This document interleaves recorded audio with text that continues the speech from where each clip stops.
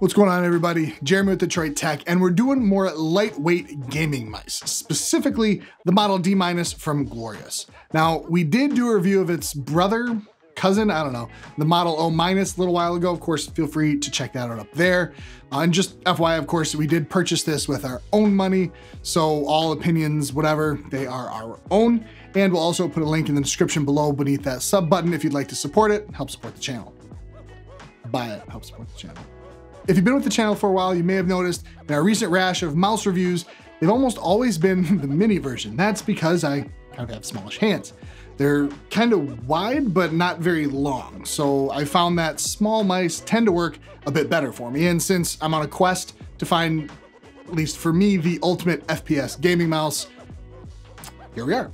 The Model D- by Glorious is the smaller brother of the larger Model D, their Ergo mouse. And it's only also for right-handers, so sorry, Southpaws. Starting out, the box is nice, as expected now with Glorious. There's, the kind of orange goldy accents and the Ascended on the side. Once you open the box, they've kept the kind of the wider profile of the box as well to help keep the cables from breaking like they did in the earlier versions of the box. In the box, you get the usual stickers, letter from the CEO, quick start guide, so you know like what DPI you're on and how to change the RGB, which obviously is extremely important. A little add-on that they have is the large G-Skates feet, if you want some more surface area for the skates. Looking at the mouse, you can see it's definitely made for righties. The honeycomb top slants down to the right to the solid side. The left side is solid as well with the back and forward buttons. Of course, you have the RGB lights running down the sides and in the mouse wheel. Overall, looks really nice, though I wish we'd gotten the white one. We have the Model O- in white, and it just looks awesome.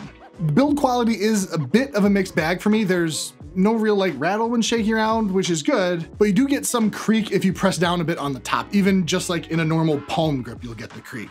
I'll drop a sound test in just a little bit so you can hear that. The bottom flexes actually quite a bit as well, and you get that flex on top too.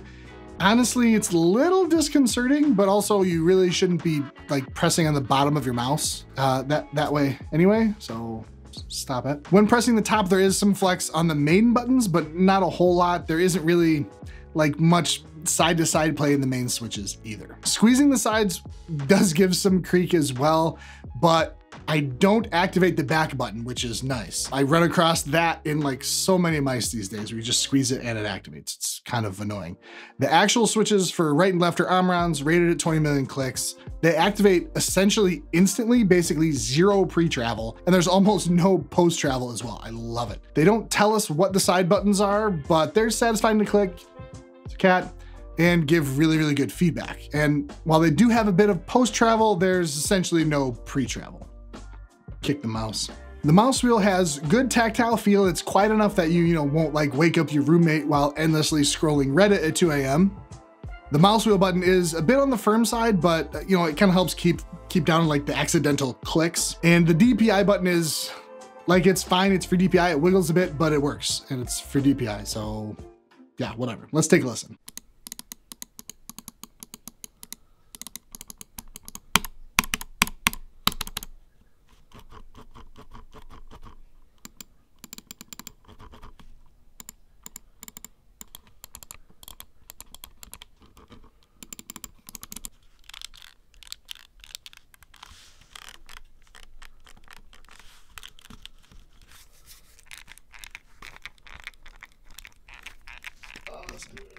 All right, let's start talking about fit. The mouse is 61 millimeters at the front and in the middle, and flares out to 67 millimeters at the hips.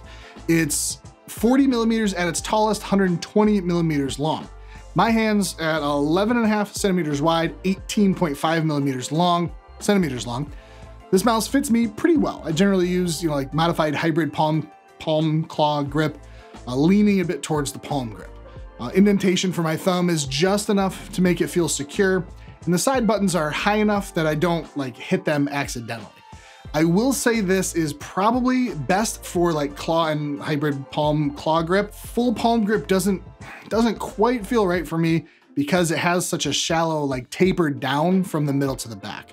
The Mira S by HK Gaming has a much sharper taper. That one really fits right in the palm. With Model D-, you get contact right at the top of the mouse, And then at the back, what's kind of missing like in between a little bit. Fingertip grip is on this is just right out for me. The right side panel is just a little too slick. It's not like the worst, but at least for me, if I'm not like really gripping and like concentrating on holding it, it can slip out if you're like, you know, resetting the mouse, or maybe my ring and pinky fingers are just really weak. Well, we'll never know. The feet are 100% PTFE Glorious G skates. They're awesome. It's basically like greased up deaf guy from Family Guy under your mouse. So smooth. Also on the bottom is the DPI indicator. It's fine. You obviously can't see it if you switch DPI mid-game, but it works, I guess. The quick start guide that comes in the box gives you default colors for each DPI, which is really nice.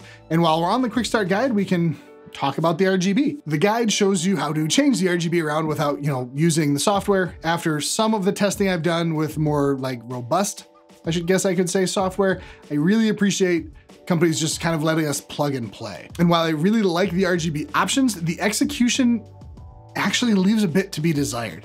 At least on our model, the light strips down the sides have definite like hot spots where the LEDs are. Now, obviously you want to save as much weight as possible. So, you know, the less LEDs, I get that, but it's still a bit distracting. And maybe it's the matte black version too, because I did not notice this in the, you know, the white Model O- that we got, but there it is. The good news, it doesn't actually affect gaming.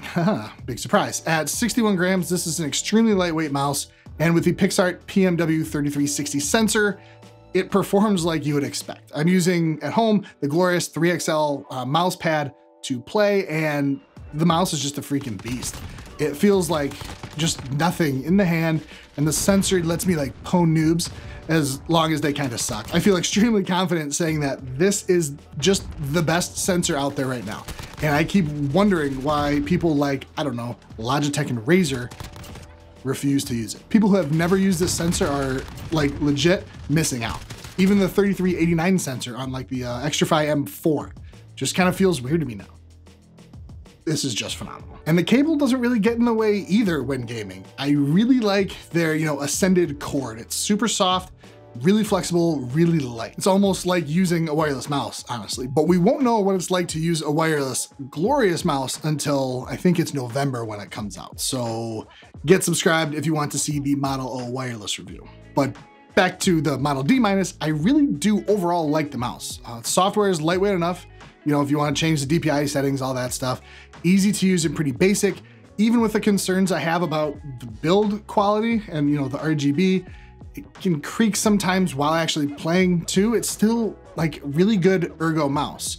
I think it'll work best probably for people who, you know, medium to medium small size hands, maybe not actually small, you know, really small hands, just, I don't know, it still might be a little bit large. And I would say maybe look for a symmetrical mouse for like the actual small hands. And if you're a fingertip user, this just might not be the best, but you know, palm claw gripper would be pretty happy with this. So basically, I'll say this, even with its drawbacks and the other mice that I'm going to be testing very soon, Razer Viper Ultimate, Logitech G Pro Wireless, the Model D- is still gonna stay plugged in and probably on my desk within easy reach when I just wanna sit down and play. Thanks for watching, everybody. Don't forget to hit the thumbs up and subscribe for more awesome content. Let us know in the comments below if you're upgrading now or waiting to see how the Model O wireless stacks up, and we'll catch you in the next one.